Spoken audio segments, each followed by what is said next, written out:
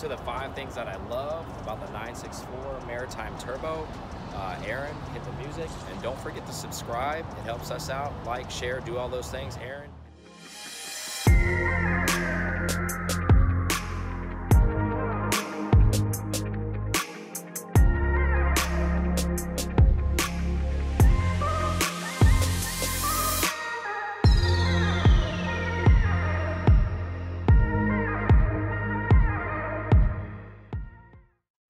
Guys, number 5, the fact that this is a rear-wheel drive turbo, I love that.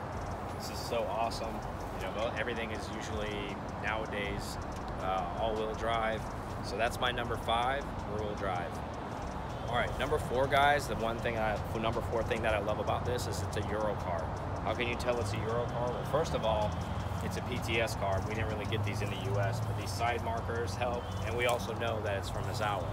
I love that the history of these things, like when they go to other areas of the world and then they come to us and they're imported. So that's my number 4. Number 3, I know I'm a modded guy, but my number 3 thing is that this thing is not molested. What I mean by that is it's still stock, it's still in its stock form, and I actually like that about this because it has a lot of history. You kind of don't want to tinker with one of these too much.